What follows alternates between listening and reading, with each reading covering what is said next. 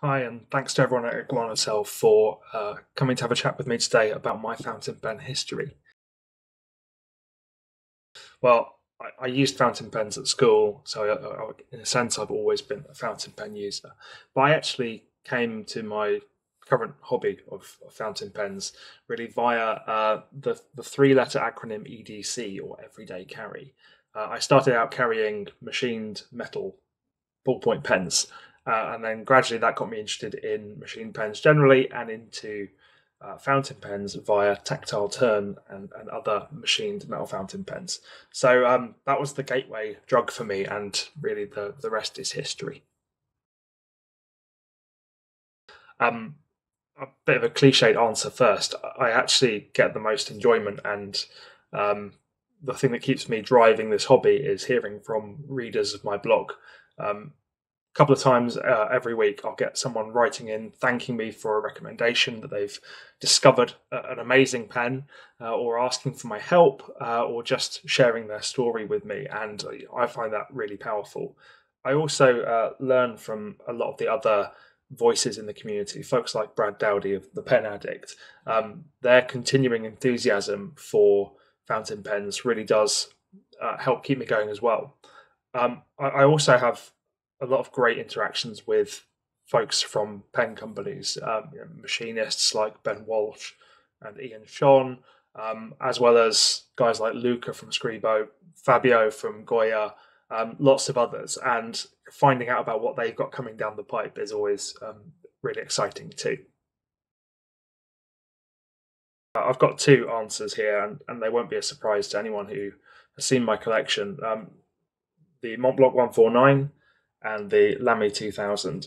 I don't think either of these pens have any flaws as a daily user, even though they're chalk and cheese in terms of design. They've both got great, firm, smooth nibs, piston fillers, great ink capacity. They don't dry out, good clips, and they're very comfortable. I think those are the criteria that you need for any fountain pen. And I'd be quite happy stranded on a desert island with either of those models. That's a really difficult one. I've had the pleasure and privilege of handling some of Mont Blanc's high artistry or super limited editions, stuff like the Mont Blanc Egyptomania 72, which is a pen inside a sarcophagus, or the Purdy 81, which has a safety catch to take off the cap.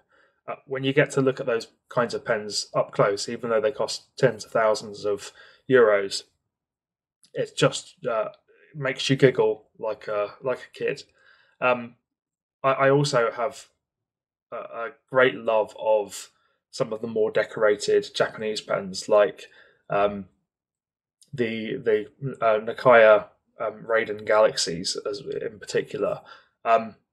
Moving more towards Europe, I love the look of the Guilloche enamel under the Aurora 100th anniversary. So that's been on my list for a long time. And of course, the Arco celluloid. I've wanted one of the Oldwin classics in Arco Verde for quite some time. In reality, the pen's too big for me, but I still daydream about that one a lot. Well, I'm an inveterate pen buyer and seller, so for me, the thrill of the chase is a big motivator. I find myself daydreaming about a pen that I've got incoming, and that unboxing feeling is really addictive. But I'm learning to love the collection I've got in front of me much more. And for me now, with two young children, actually just having some quiet time to sit with a glass of wine or a cup of coffee, and just write is the real pleasure. Um, Feeling the ink flow onto the paper and just get my thoughts out onto the page. That's really what it's all about. It's not about the pens; it's about the writing. Well, the easy answer to that is my two daughters. One of them is just turning 9. One of them is 2, and uh, they uh, they really are my world. And right now, I wouldn't let either of them hold my expensive pens all that often, but I bring my eldest to pen shows, and I'm hoping to get her to catch the bug. Um, Two pieces, one sort of practical, one more cultural. I would say remember that the ink and the paper are just as important as the pen and its nib in giving you a good writing experience. If you find you're having problems or you don't like the way a pen feels, um, try different ink, try different paper. I personally can't stand Rhodia. I love Tomo River. So that's just the way it goes. The second piece of advice is to use this wonderful community that we've got. You don't have to buy all the pens yourself. You can go along to clubs, you can go along to pen meets and try them out. Find out what you like, because there is so much variety out there in terms of the millions of inks, the thousands and thousands of pens, all the different nibs that you can choose from, and it can be a bewildering journey.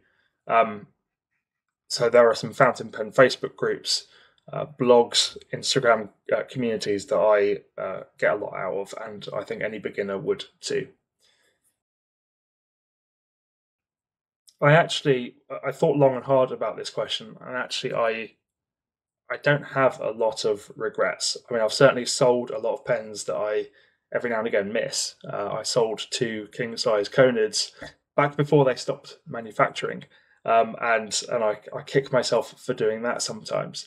But actually, I think every pen you buy, every um, ink you try and then dislike is a lesson you've learned. It's an experience you've gained. So I'm I'm very happy with that. And the pens that got away, well, there's an infinite number of pens out there, and always new special editions that you have that fear of missing out on.